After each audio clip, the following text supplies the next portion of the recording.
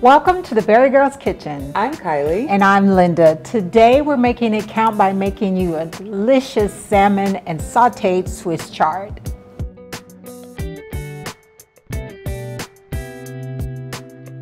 We're the BariGirls, brought to you by Hen House Markets. And we've made it our life's goal to show you how to eat healthy and make it count. Super excited about this one, Mom. Salmon is the prom queen of fish, so meaning it's super popular. I mean, who doesn't want to be super popular though? Why it's so popular? Because it's packed full of a lot of calcium. Salmon, especially wild-caught salmon, is plumped full of calcium. Excellent. This fish also has vitamins A, D, E, and K. It benefits bone joints, eyes, it feeds the brain, repairs muscles, and regulates the metabolic balance. That's what I'm talking about. Let's get started with our delicious fillets. Okay, so we'll start by drizzling some olive oil on each of our pieces. From there, we're going to take our seasonings here, and we're going to just use a simple Old Bay seasoning. We're just going with a nice seafood taste here, so we want to keep the seasoning like that, okay? So nice fresh Old Bay seasoning or something similar to it, and you just have a little fun with it. This is the fun part, is really seasoning and getting all the flavor in there. Next, we're going to add, of course, Italian herbs. Gotta love it. The aroma from the oven is going to be so divine. And not to mention, it's very pretty to look at. And did you know the salmon is an incredible brain food? If you're having trouble with memory, remembering dates or commitments, can't even concentrate, add salmon to your diet and you will notice the difference. So what do we do next? Oh, I remember now. Okay, I remember. I had some salmon earlier, so I remember now. We're going to place this in the oven uncovered on about 4 to 425 for about 12 to 15 minutes. Be careful and watch this very closely because it can burn.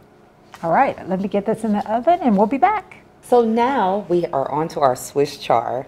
I love Swiss chard. It is one of the healthiest leafy vegetables. Check out all the benefits from it. You'll be very shocked. And it's super easy to grow in your garden.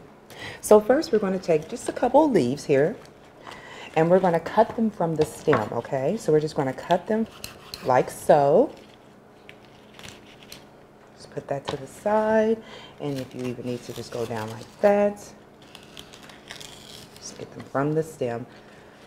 There. From there, we're going to take these two and we're going to roll them long ways, okay? Just like that. And then we're just going to cut them like so.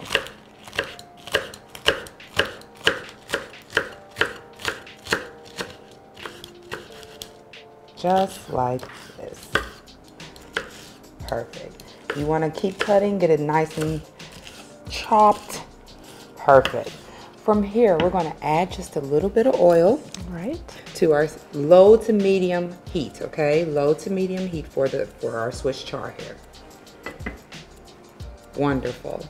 We're just going to take the Swiss chard and we're just going to put it right in the skillet. From there, Mom is going to go ahead and do a little bit of salt, a little bit of pepper, and some seasoning. Wonderful. We're going to cook these until wilted. It's so flavorful. I mean, just the salt and pepper and the chard itself. All right, now that we have our salmon ready and our Swiss chard, we can eat these delicious pieces. Hey, look at that. Tell me, it wilted down, didn't it? Quite a bit. One slice of salmon and a serving of Swiss chard. Beautiful, delicious. You can't go wrong with this. And there you have it, another delicious and nutritious meal. Did you notice that our Swiss chard really wilted? It did. So, side note for you wonderful people, make sure you just adjust your leaves accordingly to however many people you're going to be feeding, okay? So about 2 leaves to 1 person. But when you try these at home, leave us a comment and let us know how you make it count. The BariGirls are brought to you by Hen House Markets. BariGirls